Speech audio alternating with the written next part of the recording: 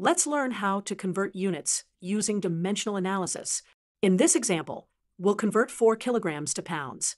The key to unit conversion is using conversion factors. We know that 1 kilogram equals 2.20462 pounds. Let's visualize this with a scale. To convert units using dimensional analysis, we write the given quantity and multiply it by a conversion factor that will cancel out the original units and give us our desired units. Let's set it up. Notice how we wrote the conversion factor as a fraction. The kilograms will cancel out, leaving us with pounds.